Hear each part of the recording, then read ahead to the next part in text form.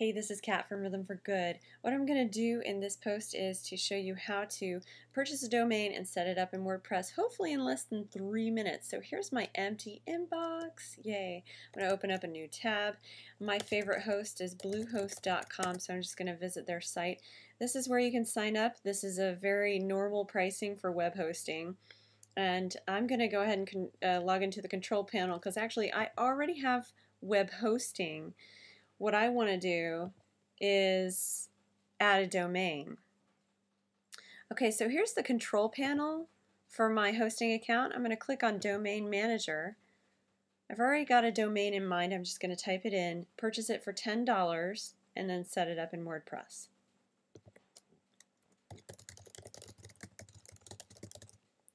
musictherapyolderinadults.com. I'm going to go next. I'm going to have it auto renew. I don't need privacy.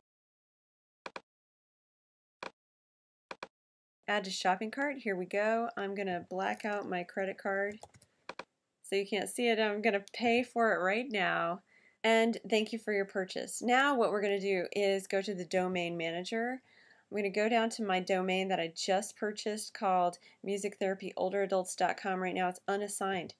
I'm going to make it an add-on. There it is, add-on. There you have it, Music Therapy Older Adults, and add that domain to my primary hosting account.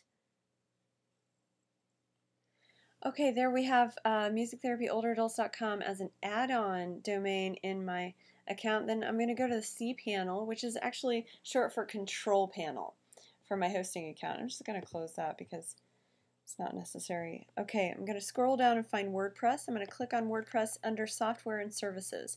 WordPress is an online software that you can use to build a website. I'm going to click on Install. And then I'm going to click on the most recent one, which is musictherapyolderinadults.com. I've read it before, and complete. It's in progress. So however long this takes, it'll end up showing me a window with my username and password. Here we go. Already, that was quick. I'm going to log in, and here's my password, which I'm going to change immediately. I'm going to open up this. You can see this is the link they gave me to log in, and my username was admin. I'm going to paste my password, log in, and here is my WordPress dashboard. You're going to get really accustomed to seeing this page right here. And this is where you can change your theme, change your design, add posts, add new posts, add plugins, add Google Analytics, and all sorts of cool stuff. What I'm going to do is open up the regular site, and here it is, musictherapyolderinadults.com. This is my blank slate. I can change the header, I can change the whole design, the theme, the title, the description, the posts. I can make it a static website, or I can make it a more dynamic website like a blog.